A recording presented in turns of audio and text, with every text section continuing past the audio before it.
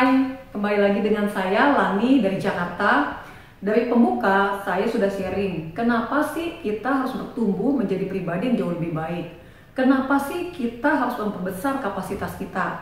Dan kenapa sih kita harus mengupgrade diri kita sehingga kapasitas hidup kita setara dengan lifestyle yang kita dambakan. Nah, contohnya apa nih? Contohnya adalah kita mau mempunyai income yang jauh lebih besar dibanding income kita sekarang. Kita mempunyai hidup yang berkelimpahan, mempunyai hubungan atau relasi yang jauh lebih baik dengan anak-anak kita, dengan pasangan kita, dengan orang tua kita, atau dengan teman-teman kita. Selain kerja keras, ternyata salah satu faktor yang paling penting adalah pertumbuhan pribadi kita untuk menjadi pribadi yang jauh lebih baik, dan itu adalah harga yang harus kita bayar di muka. Lifestyle kita penting, tapi harus didahulukan oleh pertumbuhan pribadi kita. So guys, pertanyaannya nih buat diri kita, pernah nggak sih kita merencanakan pertumbuhan pribadi kita atau personal growth-nya kita?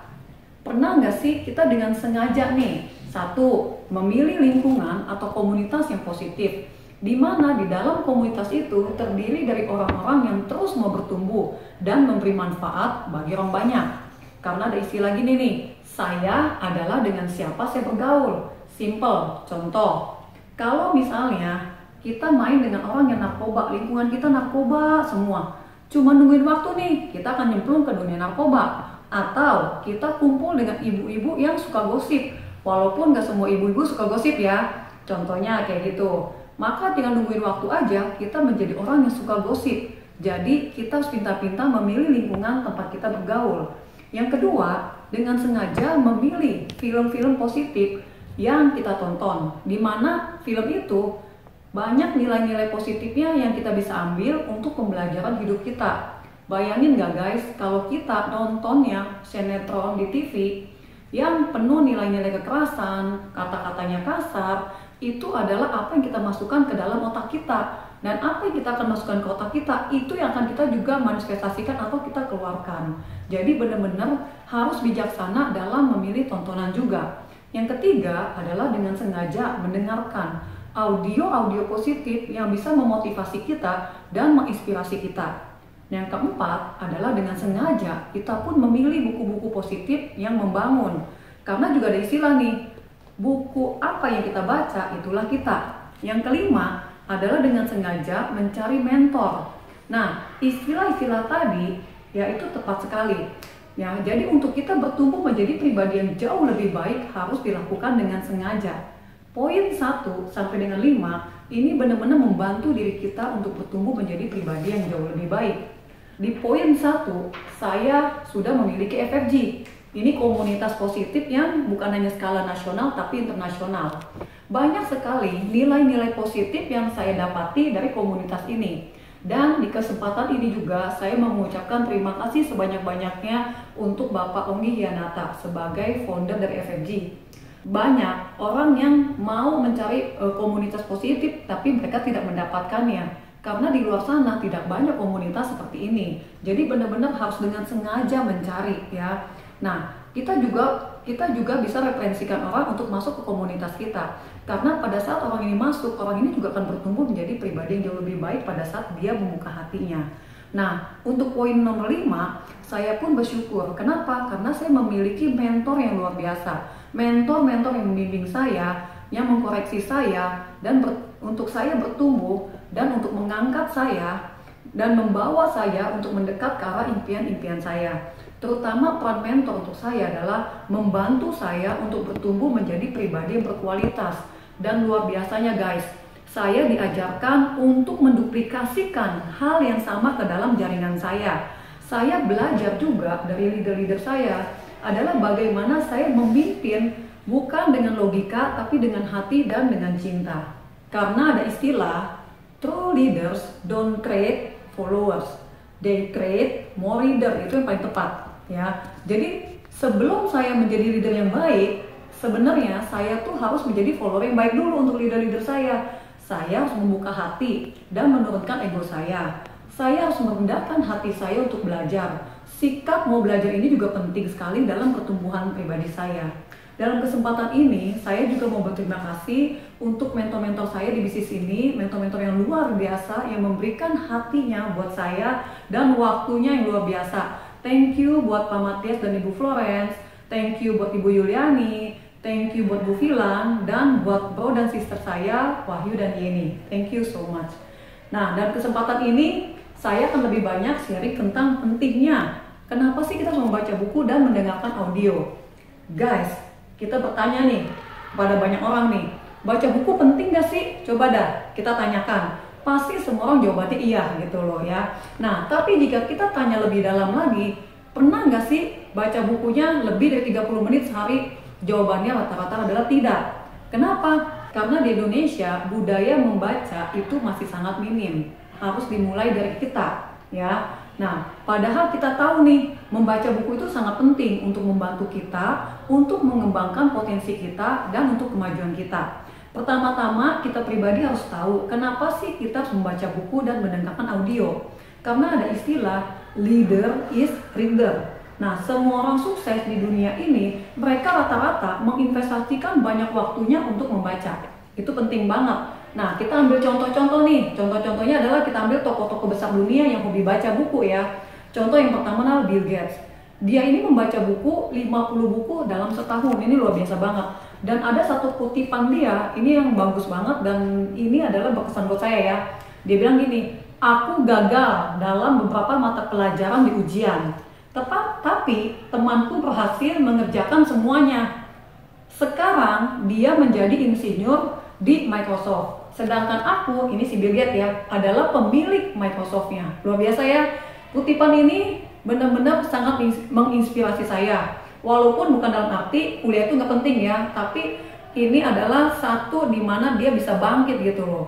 Meskipun dia pernah mengalami kegagalan pada masa-masa sekolahnya, tidak dipungkiri bahwa salah satu faktor pendukung kesuksesan Bill Gates adalah karena kebiasaannya dalam membaca gitu loh. Yang kedua adalah pendirinya Facebook, Mark Zuckerberg. Nah, membaca satu buku baru ya, setiap 2 minggu dalam 1 tahun. Ini juga luar biasa. Yang nomor 3 adalah Bung Hatta. Mempunyai koleksi buku kurang lebih adalah 30.000 buku. Nah, ini pun ada kutipan dari dia yang luar biasa juga. Aku rela di penjara asalkan bersama buku, karena dengan buku aku bebas. Luar biasa ya. Yang keempat itu adalah Warren Buffett. Nah, miliarder ini menghabiskan 80% waktunya dalam sehari untuk membaca. Jadi, jika yang dimaksud dalam sehari adalah 24 jam, maka 80%-nya adalah sekitar 19 jam yang dihabiskan oleh beliau untuk membaca. Maka yang gak heran, dia sukses. Nah, yang kelima ini adalah Anthony Robbins, sang motivator dunia yang pernah membaca 700 buku dalam setahun. Guys, tahu gak sih? Yang dapat membuatnya menjadi pembicara terkenal atau terbaik di dunia, kuncinya satu, banyak baca buku. Nah, ini juga salah satu ini tambahan ya, kenapa sih kita membaca buku, gunanya apa nih gitu ya. Nah, nomor 1 nih, ternyata nih ya, orang-orang yang hobi membaca buku 2,5 kali lebih rendah akan terserang penyakit Alzheimer, lebih sehat loh. Yang kedua, meningkatkan jumlah kosakata dan kemajuan berbicara sebanyak 5 sampai dengan 15% dari hasil membacanya. Nomor 3 ya, menambah wawasan untuk pengetahuan dan mengembangkan kapasitas diri dalam mengikuti perkembangan zaman. Yang keempat nih guys, menurunkan tingkat stres loh hingga 60% tuh, untuk memperlambat juga detak jantung sehingga meredakan ketegangan otot. Jadi penting banget ya baca ya. Yang kelima, untuk memiliki wawasan yang luas sehingga bisa menjadi pribadi yang terbuka dengan perbedaan cara pandang. Jadi kalau debat nggak ngotot, benar nggak ya? Yang keenam, meningkatkan kemampuan berpikir analitis yang membantu menilai secara objektif fenomena sosial di masyarakat. Jika ada pepatah lama, buku adalah jendela dunia, itu sangat tepat. Kita harus membangun motivasi kita. Kenapa sih kita harus baca buku dan mendengar audio itu penting? Kita harus menemukan alasan yang personal. Apa yang membuat saya harus membaca buku dan mendengar audio nih setiap hari? Selalu punya waktu untuk membaca dan mendengarkan audio, dilakukan secara disiplin dengan kesadaran penuh, itu paling penting. Buat saya, motivasi itu bersifat urgent dan personal karena saya bertanggung jawab 100% atas hidup saya dengan masa depan saya dan keluarga saya. Kenapa orang tidak melakukan apa yang dia tahu dia harus lakukan? Apa yang dia tahu itu penting tapi dia tidak lakukan atau dia cuek aja nih. Sebenarnya itu semua tuh karena tidak ada motivasi yang jelas. Kenapa dia harus melakukan itu? Di bisnis kita, pertumbuhan pribadi itu berbanding lurus dengan perkembangan bisnis kita atau dengan income kita, dan itu sangat penting. Nah, ini juga ada kutipan dari John C. Maxwell juga bagus. Dia bilang gini, jika kita hanya fokus ke goals kita pasti mendapatkannya. Apa yang kita targetkan itu. Misalnya contoh nih, kita mau punya mobil mewah, mau punya rumah mewah, mau punya kapal pesiar, mau punya jet pribadi. Jika kita fokuskan, dia bilang kita akan dapat. Tapi goals kita tidak menjamin bahwa kita akan memperoleh pertumbuhan. Tapi jika kita memusatkan perhatian pada pertumbuhan, maka kita akan mendapatkan dua-duanya. Kita akan bertumbuh secara pribadi dan kita mencapai goals kita. So, kenapa harus memilih satu di antara dua? Paling bagus adalah dapat dua-duanya. Pertumbuhan kita dapat, goals kita juga dapat. Itulah biasa ya. Nah, ini juga ada statement yang bagus ya. Biasanya gini loh, banyak orang sangat khawatir memikirkan cara memperbaiki keadaan mereka, namun tidak bersedia untuk memperbaiki diri mereka sendiri. Itu sebabnya mereka tetap terbelenggu ya. Nah, jika kita memiliki impian atau cita-cita atau sasaran, kita perlu bertumbuh untuk dapat meraihnya. Jadi, sepenting apa sih dan kita mau secepat apa sih impian itu kita mau wujudkan, dan itu menandakan sepenting dan secepat itu pun pertumbuhan pribadi yang harus kita lakukan. Nah, itu prinsipnya adalah kayak gini nih, ubah cara pandang kita, ubah cara pikir kita, maka hidup kita juga akan berubah. Kita beruntung banget nih ada FFG. Karena FFG menjembatani kita untuk membangun habit kita. Habit apa? Habit baca buku, habit dengan audio, ya salah satunya ya. Yang lain adalah habit-habit yang lain tuh banyak banget nilai-nilai positifnya. Nah, di sini program 3x21 ini itu sangat fantastik. Di program ini, di awal pertama kali diluncurkan dan saya ikut, saya tuh awalnya merasa kayak dipaksa untuk bertumbuh gitu loh. Tapi setelah saya laluin dan saya lewatin 21 hari yang pertama saya merasa sangat-sangat bersyukur. Kenapa? Karena program ini merupakan program pertumbuhan pribadi saya yang dipercepat ya, dan bukan hanya untuk saya aja tapi untuk tim. Efeknya sangat membantu saya dalam membangun bisnis jaringan saya. Program 3x21 merupakan strategi saya untuk melatih disiplin saya dan secara konsisten terus saya berlatih untuk melakukan ini. Saya mentor, bukan hanya mentor buat diri saya sendiri. Saya adalah mentor untuk tim saya. Bayangin nggak, jika saya memimpin tim saya dengan otak yang tidak ada isinya, itu sangat membahayakan. Bukan hanya bahaya untuk diri sendiri, tapi membahayakan banyak orang. Dan bisa banyak terjadi kesalahan-kesalahan dalam kepemimpinan saya. Saya sadar bahwa saya harus lebih cepat lagi mengejar pertumbuhan saya secara pribadi. Saya harus lebih cepat lagi mengupgrade diri saya. Karena pada prinsipnya adalah kayak gini nih, jika saya mempunyai pengetahuan yang banyak, maka saya bisa berbagi dengan lebih banyak orang atau kepada tim saya. Tapi jika pengetahuan itu saya tidak ada atau cuma sedikit, pertanyaannya, apa yang akan saya bagikan kepada orang lain atau kepada tim saya? Gitu loh. Dan juga jika tingkat leadershipnya saya rendah, saya hanya bisa memimpin orang-orang yang secara leadership di bawah saya atau minimal sama. Ya, dan juga ini nih besar banget pengaruhnya untuk pertumbuhan atau perkembangan jaringan saya. Semakin tinggi tingkat leadership saya, semakin banyak orang-orang yang saya bisa pimpin. Contoh ya, orang-orang yang mempunyai tingkat leadershipnya 7, 8, 9, atau 10 tidak mungkin dipimpin oleh orang-orang yang tingkat leadershipnya hanya 4, 5, dan 6 gitu loh. Dan ini selalu buat saya tuh sebagai reminder ya. Saya tuh mau memimpin orang-orang yang tingkat leadershipnya berapa sih? Kita mau memimpin semua ya. Tapi semakin kita banyak mengattract orang-orang yang berkualitas, orang-orang yang mempunyai kemampuan yang luar biasa, rata-rata mereka memiliki leadership yang tinggi. Jadi tidak ada pilihan, saya yang harus cepat lagi bertumbuh dan meningkatkan leadership saya secara pribadi. Ini ada kutipan bagus banget ya. Jika kita terus mencurahkan waktu, uang, tenaga, serta pikiran kita untuk investasi leher ke atas, nah menurut Benjamin Franklin, 1% ditaruh di kepala, jutaan kali akan masuk ke kantong kita. Luar biasa ya? Guys, apapun ya yang kita perlukan untuk kita sukses, untuk mengatasi tantangan-tantangan kita. Ada seseorang yang sudah menulis di bukunya. Buku adalah sebenarnya cara yang paling mudah dan untuk menghemat waktunya kita, di mana puluhan waktu pengalaman dari penulisnya dituangkan di buku itu dan kita bisa adopsi ke dalam pikiran kita dan dalam kehidupan kita juga. Buku itu juga sangat netral. Kenapa? Jadi gini, jika ada orang yang mengatakan kita nih bahwa mindset kita jelek, kita harus berubah, kita ada kemungkinan nggak senang, kita ada kemungkinan tersinggung. Tapi begitu kita baca buku, ya ada statement yang begitu, kita hanya bisa tersenyum dan mengganggu-ganggu setuju. Dan itu karena tidak ada ikatan emosi dan kita bisa belajar lebih mudah. Buku-buku yang mempengaruhi pikiran saya dan mindset saya dalam membangun bisnis jaringan saya. Dan buku-buku ini pun dianjurkan pada saat kita memulai program 3x21.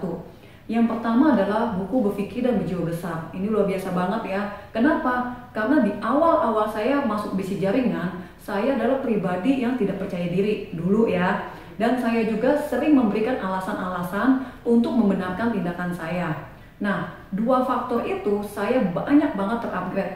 Ya, selain saya lebih percaya diri, saya lebih menerima diri saya apa adanya, saya lebih fokus dengan hal-hal besar. Dan saya pun menyingkirkan banyak dalih dalam hidup saya. Semakin saya berdalih, semakin saya nggak kemana-mana. Maka itu yang saya hilangkan pada saat saya baca buku ini. Yang kedua adalah buku Bagaimana Mencari Kawan dan Mempengaruhi Orang Lain. Dan buku ini pun luar biasa banget. Kenapa? Karena ada orang yang bisa berteman dengan cepat, ada orang juga enggak. Dan ini pada saat kita baca buku ini banyak banget mengimprove kita dalam berteman atau dalam bergaul ya. Yang ketiga adalah Rich Dad Poor Dad. Yang keempat adalah Cash Flow Keadaan. Yang kelima adalah Business School. 3 buku ini adalah buku yang membantu saya pindah kuadran. Bukan hanya pindah kuadran dari active income menuju passive income, tapi pindah mindset, pindah leadership, pindah attitude, pindah segalanya pindah menjadi seseorang gimana di kuadran business owner. Itu luar biasa banget buat saya. Dan itu saya bersyukur baca buku ini. Yang keenam adalah buku Personality Plus. Buku ini nggak kalah pentingnya. Kenapa? Karena di dalam memimpin tim, tidak bisa dipungkiri saya akan memimpin banyak orang dengan latar belakang yang berbeda, dengan kepribadian yang berbeda. Ya, contohnya nih, ada yang sanguin, ada yang pragmatis, ada yang melankolis, dan ada yang kolerik. Gimana saya secara leader bisa berkolaborasi dengan mereka secara baik dan harmonis. Itu penting banget. Yang ketujuh adalah buku-buku leadershipnya dari John C. Maxwell. Ini juga sama. Di buku ini saya juga bertumbuh secara leadership. Nah guys, ada salah satu buku yang paling luar biasa. Value Your Life karangan Bapak Ogi Hianata. Buku ini luar biasa. Harus baca dari awal sampai habis, diulangin lagi. Bro dan sister, baca dari kata pengantarnya. Ini benar-benar kita diarahkan gimana sih buku ini bisa menancap di pikiran kita. Kita bisa mengeluarkan potensi tertinggi dari hidup kita. Lengkap banget di buku ini. Baca dan sama-sama kita menikmati dan mendapat manfaat yang banyak dari buku ini. Buku-buku luar biasa yang merubah hidup saya. Itu adalah buku-buku yang dianjurkan pertama-tama saya membangun bisnis ini. Guys, kita tahu nih, prinsip 21 hari adalah prinsip membentuk habit kita.